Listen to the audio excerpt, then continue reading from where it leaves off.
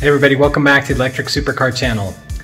This week we're going to start off a little bit with some older footage from trying to figure out the battery modules and those issues, and got a little bit more for you on that, and we got a couple odds and ends to fix up. So let's get to that build. Alright, I feel like I need to do a little recap on battery pack 2. So several months ago I had both packs wired together and ready to test with the BMS, and the BMS would kind of, two cells weren't working. It would kind of flicker between them, and so got a lot of things going on here in the second pack. I can't even type in any commands. It just keeps on going back and forth between I think cell 84 is in a low voltage condition, and then it says it's okay. And it keeps going back and forth. Anyways, we thought it was potentially the BMS, so we swapped out for a new BMS. Alright, so I'm going to plug in the last BMS one more time and turn on the power, hit show cells, and then power down. So again, I hit show cells. It already said it was in over voltage condition. So again, I don't know what the heck's going on. There's nothing I can do. It just seems to be variable, like it's jumping around. Just in a matter of seconds, it's changing all around. Because it was 5.3, then it's 4.3. Come down here, and it's 2.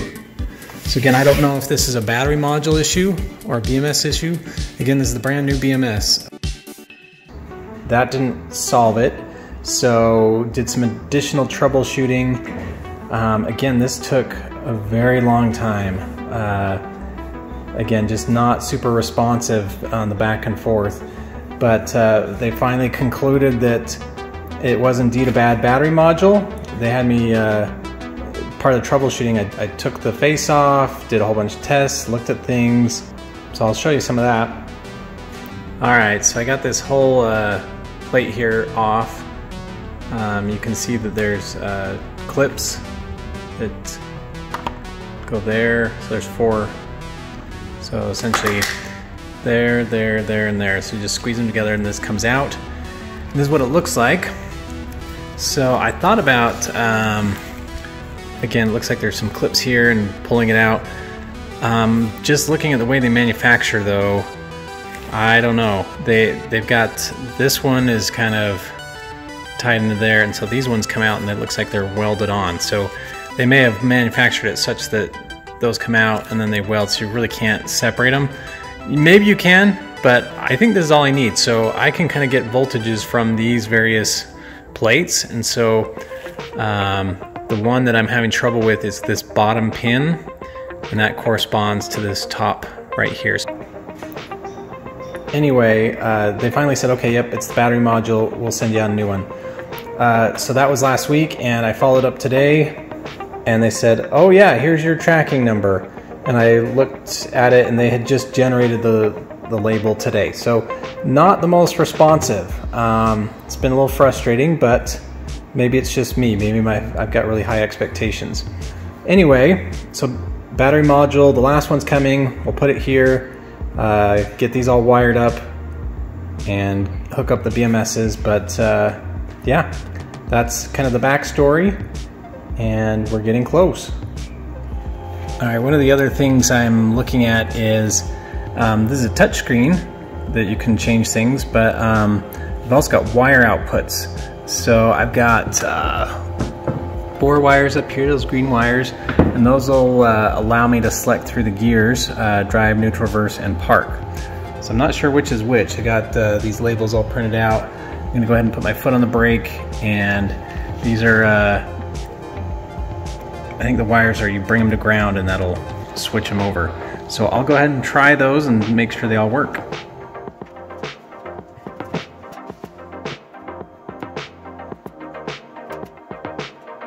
Okay, so that one's drive.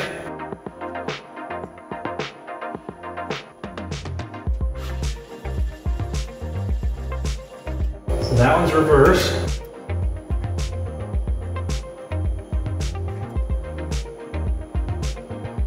That looks like it's neutral.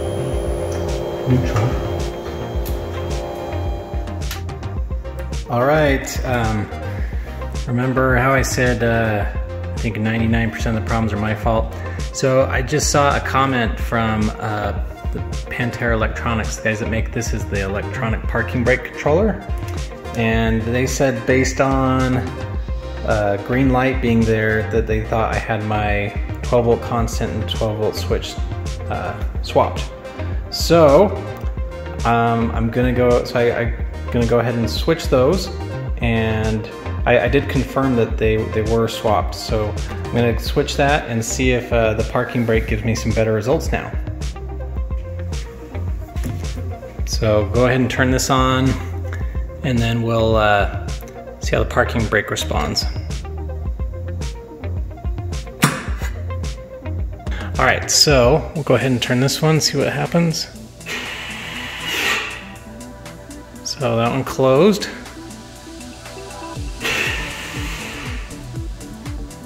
No green light though. Try again.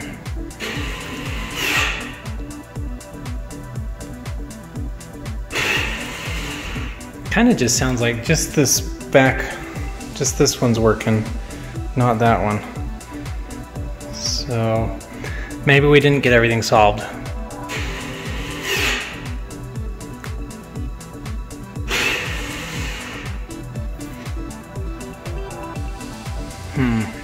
We'll go check out, see what the controller, it's got some lights on it.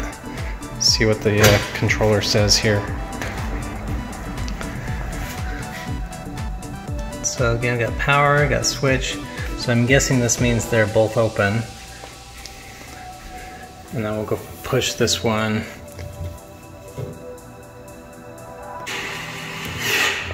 And so it says it's red, but see here we just have just the one that's on, the right one's not working. So this guy is not working. So maybe there's something else going on. So there's a theory that perhaps the motor for the parking brake was kind of jammed or stuck shut or open. In this case, the left side there, driver's side, was working, and this side was just not. It was stuck open. So the manual workaround is essentially there's I'll call it the positive and negative wires that go to the motor. You can just use a 12 volt battery, it's like from a tool, and just use that to open or close it again in a pinch or something. In this case, I'm just wondering if somehow it got stuck open. So I've touched it, so the motor works, it's not jammed. We're gonna go see, we'll hook these back up and see if we've got any other issues or if that's corrected everything. All right, so I reconnected my battery. Go ahead and turn it on, and then I'll turn the controller off just so the fan and everything isn't blaring. And then we'll try out the parking brake.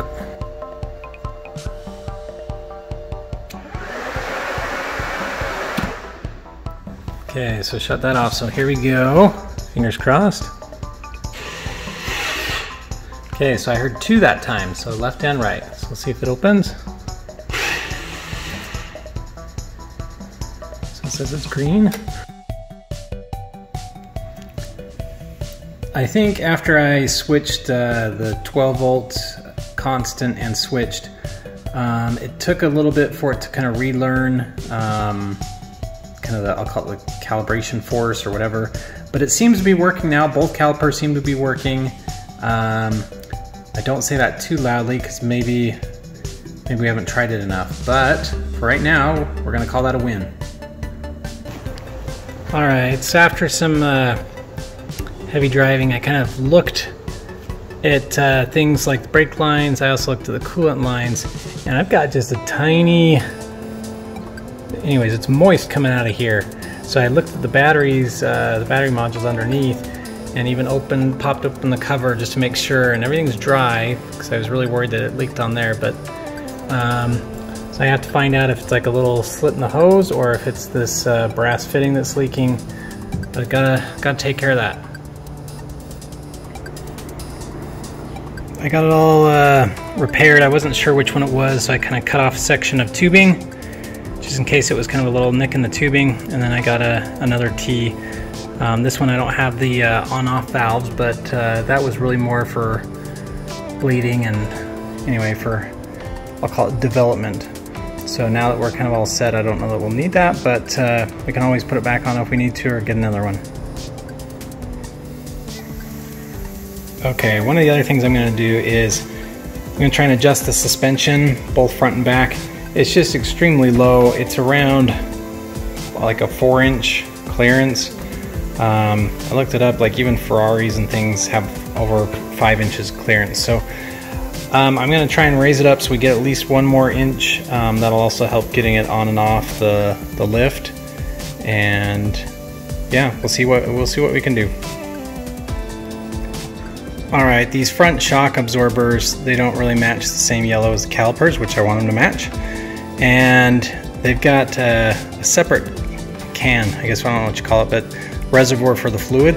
And so I can't get the spring off unless I take that reservoir off, and I'm just, again, all the fluid come out and who knows what else. So I'm just going to paint it without taking it off. And I thought, well, then why take it off the car? So I just got it all taped off and I'm going to go ahead and paint it.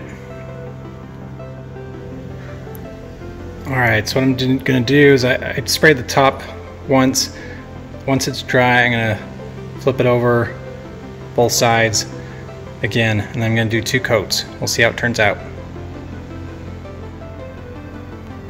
This is the finished product. Again, probably doesn't look too different, but you can see the calipers match the springs now.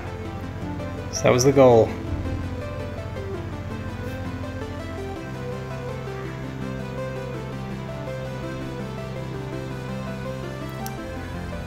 I added about 1 inch of ground clearance here in the front, so I'm going to do the same thing in the back. I did the back as well, so now I got the front and the back both raised up 1 inch from where it was before. Alright, so the low clearance, I was just struggling to get on and off the lift here, even though I had some pretty long ramps. This isn't really scratching the fiberglass, it's just the rubberized undercoating. There and there.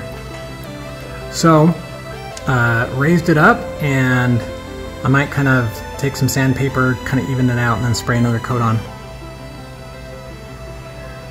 Probably hard to see, but just give it a light sanding and add another coat. Obviously I'm not going to do this again and again and again. The thought is, just as I'm trying to dial in the suspension and stuff, I just want to see how much and where I'm scraping. I also decided I want the door back on, the hinge. I'll show you here underneath. The thought is I still want kind of this part of the battery modules covered. So I'm going to go ahead and put the door on, put the hinges in, even though I've got this is the battery tray for the other modules. So again, I don't really need it other than just to cover that area right there. Alright, I got the back panel in. So again, this is really just kind of keep elements out of here. It's still able to swing open and get the battery modules out. I will have to, if I want to get these modules out, I'll have to take this one off. So I'll have to take those 2 modules out and then unscrew, I think, 4, I can't remember how many bolts, but a couple bolts there, and then take that out, and then this door can swing open to get the other modules out.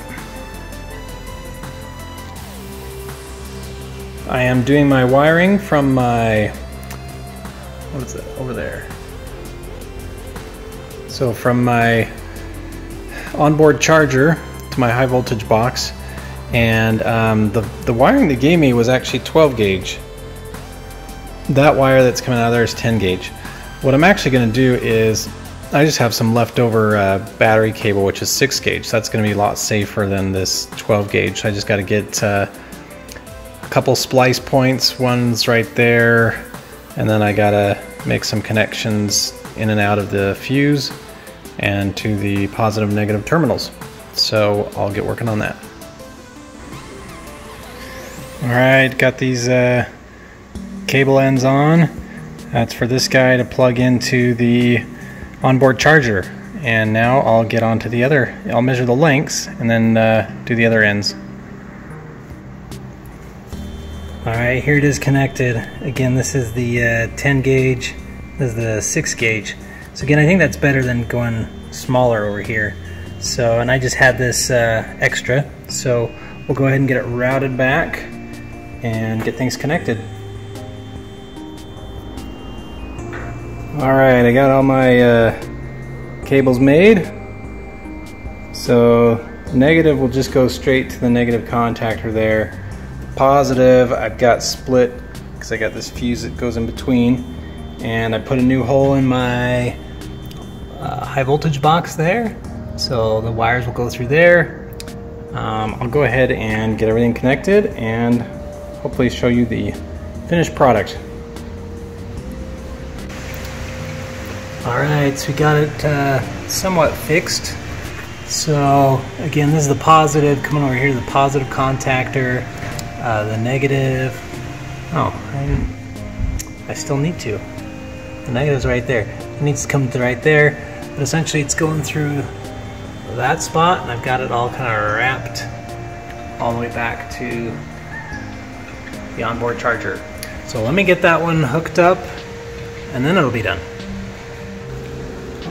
All right, now we have it. So coming from here through there, and again I got the negative one connected there. So might do some quick testing, but then I'll put the top on, and hopefully we don't need to open up this box for a long time. So again, here testing the charger.